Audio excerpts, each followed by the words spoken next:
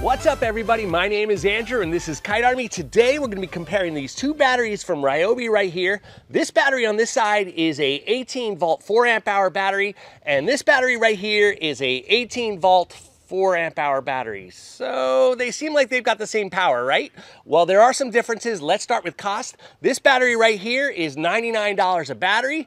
This battery right here, you get two for $79. So there's a cost difference. There's got to be more difference, right? Well, this battery right here has the word HP on it, which stands for high performance. Ryobi claims this battery will give you 30% more power than this battery. So our job here today is really simple. We're going to find out if this HP battery really packs the power, and also, is it worth the extra cost? Let's start with the Ryobi propaganda. Introducing the new line of upgraded 1+ 18-volt batteries. The flagship technology found in the new Lithium Plus HP batteries opens communication directly with Ryobi brushless tools through two new terminals. Pairing the Lithium Plus HP battery with a brushless tool allows the improved battery electronics to constantly monitor the performance and power demand of the brushless motor.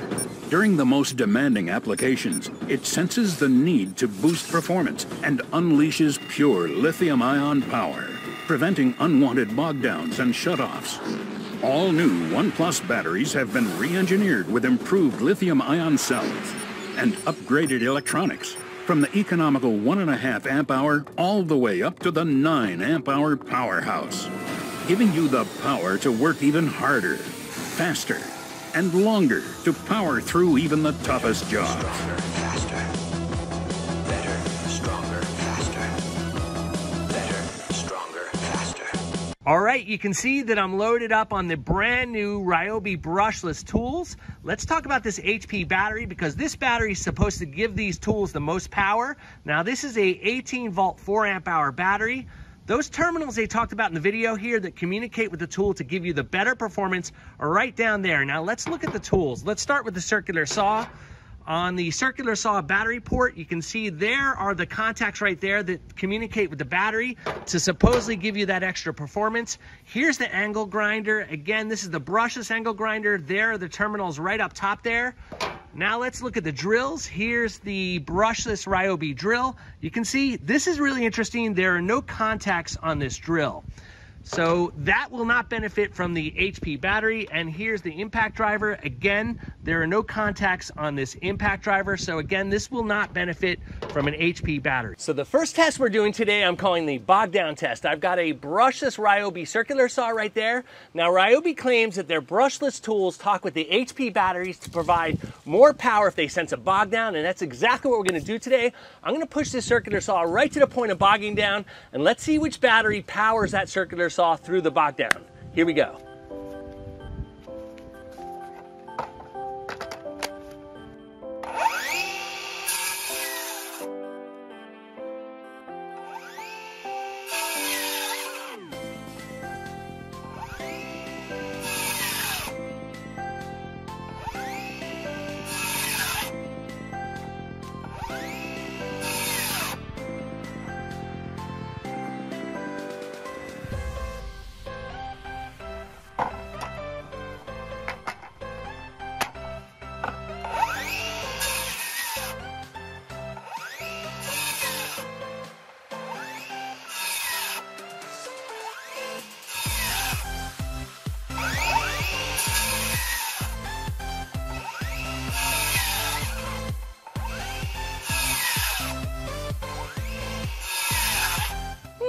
Now that's an interesting result. I expected the HP battery to do much better. I didn't see it. I don't know if you at home did. If you did, leave a comment down below. Anyway, let's move on to test number 2, and that's the cut test. We're gonna see how many cuts each one of these batteries can make. Here we go.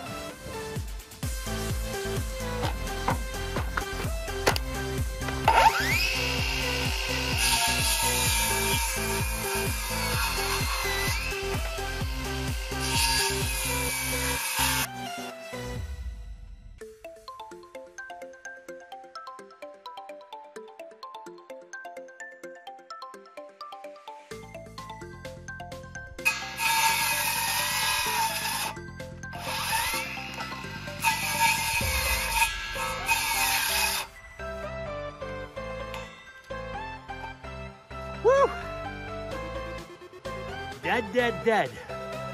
That was a lot of cutting though.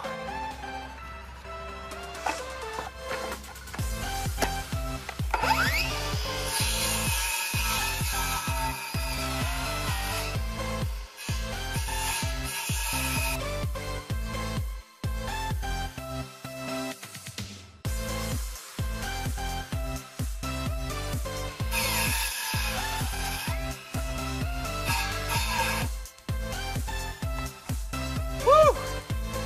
That was about 125 cuts.